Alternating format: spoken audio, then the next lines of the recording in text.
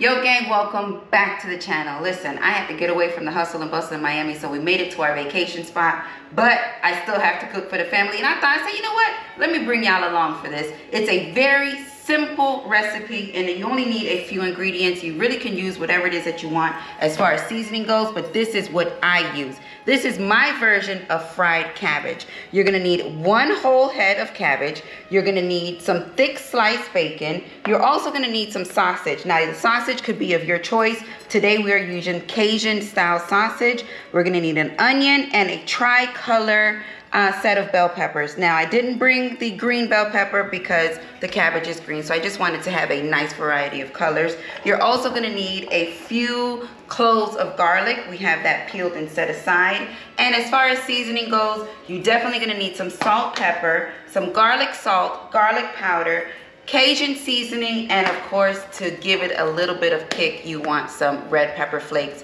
If you don't like spice, you can eliminate the red pepper flakes and just use your spicy Cajun seasoning. So with that being said, that's all to it. Y'all ready to eat? Let's do it.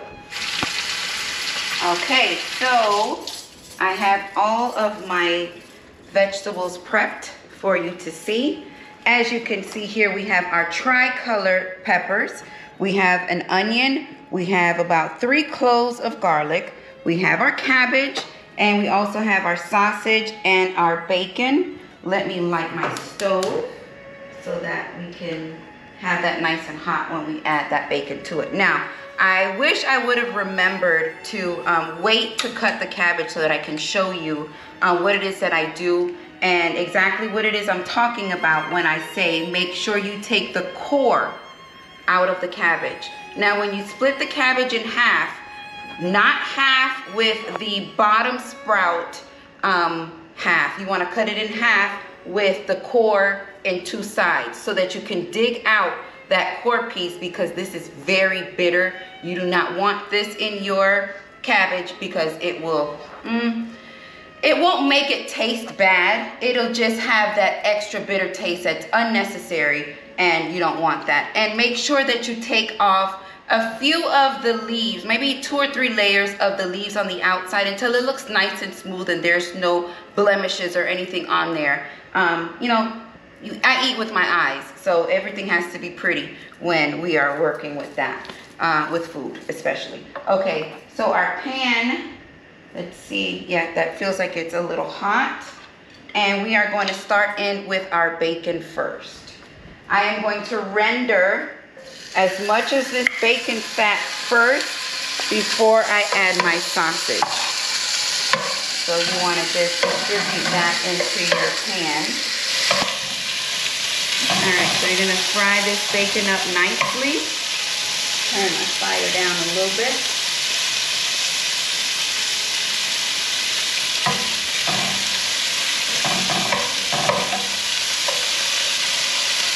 Alright, so I want all the meat. So I will be putting my bacon back into it once it's fried, but I just want to cook it first so that I can get that grease, that bacon grease, because that, to me, cabbage is not cabbage unless you have bacon grease in it, in my opinion.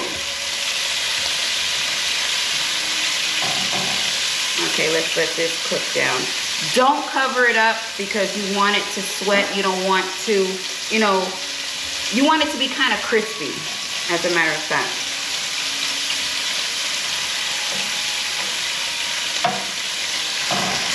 All right, you see that grease down there? And these little drippings, you want to keep that. That is flavor. Do not get rid of that, nor this grease. Remember, we're frying cabbage. We're not steaming cabbage, we're frying cabbage. So I'm gonna let that go for a little bit. And then we'll take the bacon out and then we'll fry the sausage.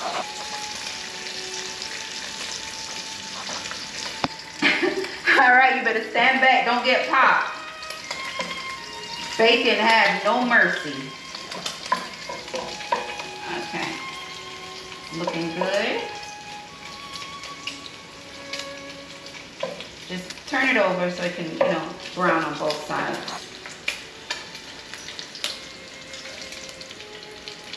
I don't want to get popped in the face.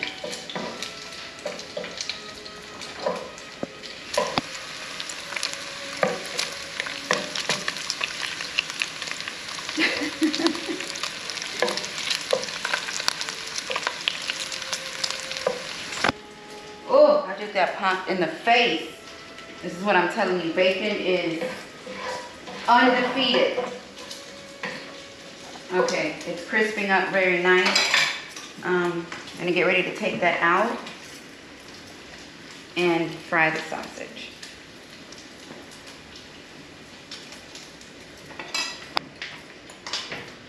Okay. Let's take this bacon out.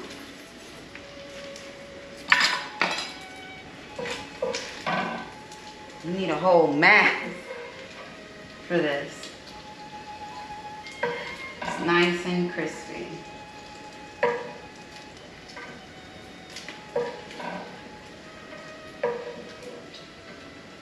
Y'all, I gotta concentrate. I gotta give me a second.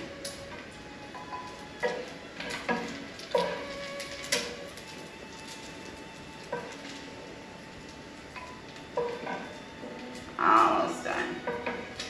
All right, you see the pan is scorching hot. So I am going to turn this down just a little bit before I add my sausage because it is going to splatter everywhere. So you want to slowly add your...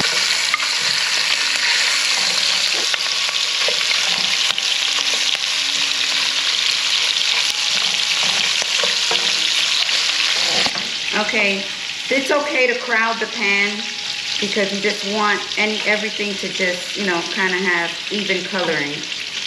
So just make sure everybody has a spot.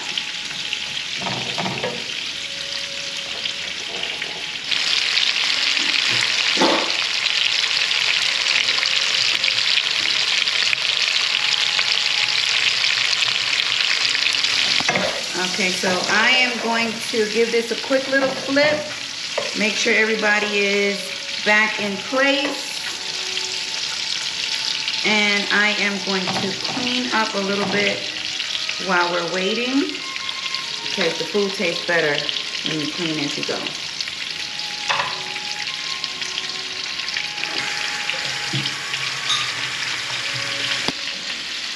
Okay, we have some of the sausage quite brown. I like my sausage to be very well cooked. So we're waiting for all of it to have that little char on it.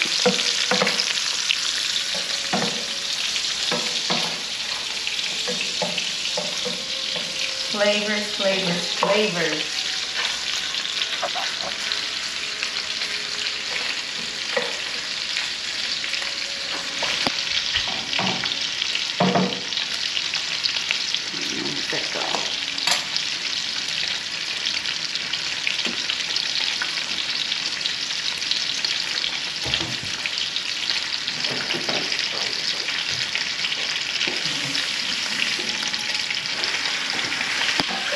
Alright, so our sausage is about done. Now, I just wanted to get it kind of halfway cooked because I am going to add this back into the pot with heat. So I don't want to, overcook them too much. So I'm going to take my sausage out.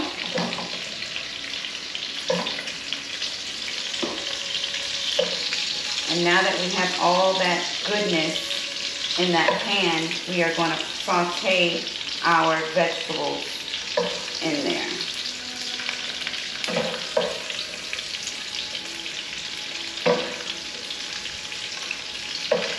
Oh, it smells so nice. Just that bacon alone.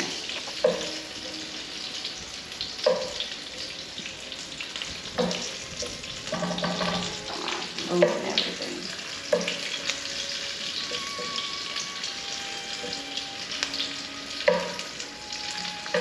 Alright, I have to get a spatula.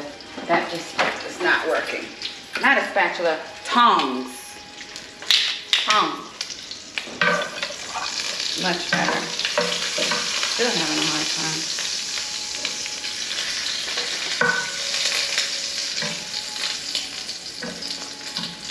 All right, so now that we have all of our sausage out of the grease, I am going to go in with the bell peppers only. The bell peppers and the onion. I'm gonna save the garlic for last because I do not want the garlic to burn. That's another thing, burnt garlic is bitter. So peppers and onions.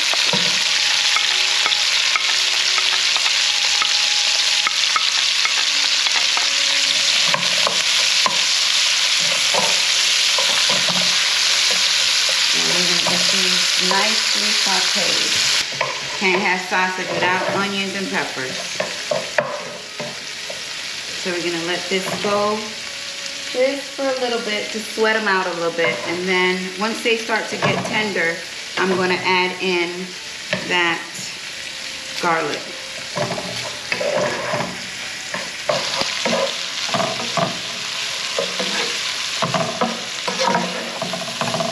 Okay, if you can see, the onions are getting a little translucent. That's what you want to look for. Now I'm going to add my garlic. As you can see, the onions are nice and translucent. Add my garlic. Cook that down for a minute or two, very quickly.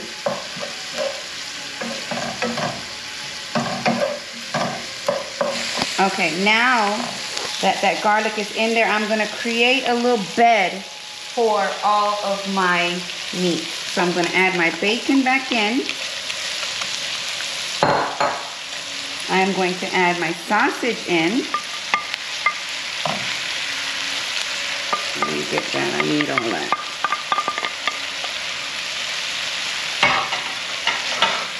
And right on top of this, I am going to add the cabbage.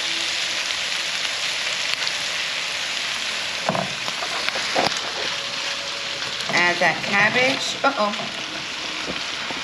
Don't worry, this is going to cook down, so you can just pretty much just cram all of it in there. This was a quite big head of cabbage. Would it be head of cabbage? I think so, because it's a head of lettuce. Okay, well, add as much as you can get in your into your pan.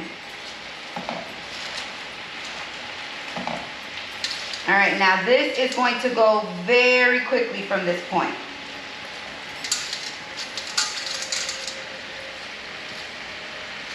All right, so at this point, you are going to just season, because you want it to kind of get incorporated before you put that lid on.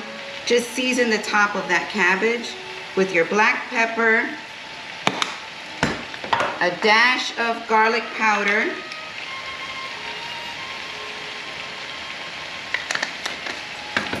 again, your liking. This is onion powder. We got our Creole seasoning. Tony saturates.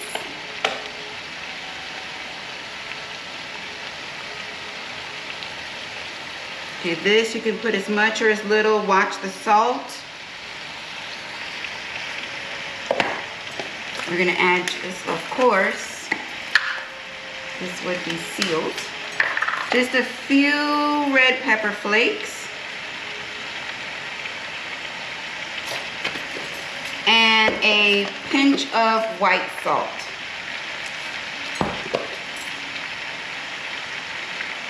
Like so. Okay? Your lid, cover it up, and let it go. You want it to, at this point, the fry, I don't know if you heard that, the frying and all that stuff was still happening with the items underneath, which was your bell peppers, your sausage, your bacon, all that stuff was still going. So we are now going to let this go for about 4 or 5 minutes, and then when we come back, we'll go ahead and give it a flip, and then we'll add just a little bit more seasoning on the back side and cover it back up, and we'll be back. Okay, so it's been sweating for about 4 minutes now. What I'm going to do, I am going to we'll flip the cabbage so the cooked or the steamed cabbage or the fried cabbage on the bottom can be now at the top, and the cabbage that was on the top, we can bring it down to the bottom.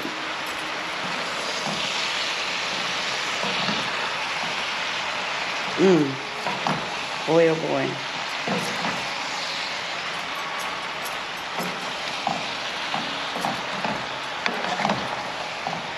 Look at that.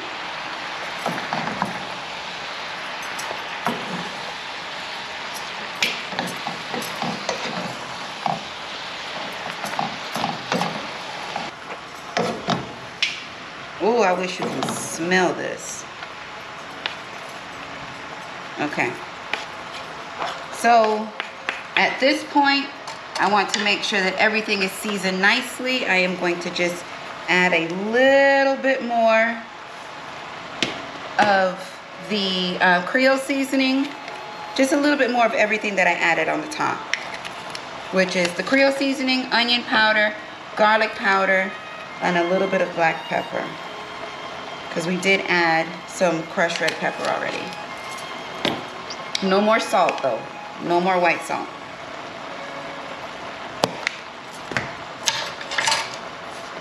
And just give it a nice stir.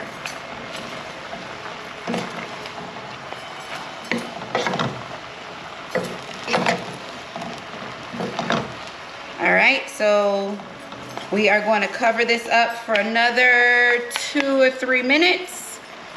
Make sure everything is nice and tender.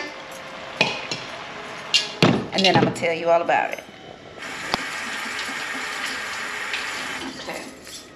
So, are ready to see this? I'm ready to eat. Let me set this up here so you can look in this beautiful pot. Get my tongs and stir that up. How good does that look? Now, depending on how you like your cabbage, if you like your cabbage crunchier, if you like it softer, however it is that you like it, that would determine how long you keep your stove on. Now, what I did, I should have mentioned it before we took that quick little second. I actually turned the burner off, left it covered, and just let it continue for another 1 or 2 minutes. This whole process from start to finish should not take longer than about 20 minutes. The longest part is actually cutting your vegetables and, you know, the beginning of the preparation of this. But it's by the time you put your cabbage and everything inside, it's very, very quickly. Okay, now cook time is pretty much up to you. Depending on how it is that you like your cabbage. If you like your cabbage firmer, you would minimize your cook time. You would actually take the lid off a little earlier so that it can, you know, keep that crunch. I like it to be, you know, part crunchy, part, you know, well cooked. So I left my lid on my cabbage for it to go just a little bit longer. But as far as the start to finish time on this, should not take you more than 20 minutes. Literally, this is the slam bam meal of this home, pretty much. Okay, so I'm gonna move this out of the way. I'm not gonna recover it so that we don't continue the cooking process, because as long as it's steaming, it's going to cook. Look at that. Very nice, hearty meal. We have sausage, we have bacon, we have our vegetables, we have the cabbage, and a whole lot of goodness. Make sure you taste it as you go when you know, put in that, when you actually flip it, and make sure it's seasoned to your liking as well. There it is, fried cabbage. So good. All right, let's take this first taste.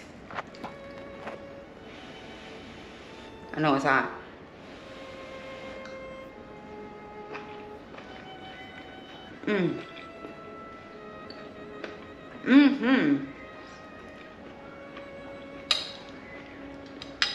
You hear that little crunch? It still has the crunch to it. Some of the cabbage is actually cooked very, very well. In my opinion, that is how I like my cabbage. So, it is perfect. Very, very good. Yo, gang, listen. This is definitely a must-try. Coming home from work one day, very, very tired. It's very minimum ingredients. If you don't want the bell peppers and onions and none of that stuff, you don't have to add it, but it does give it a nice taste to it.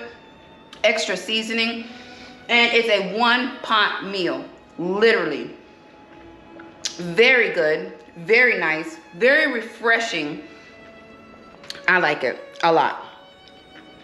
If you try it, make sure that you let me know. Drop it in the comments if you ever had it.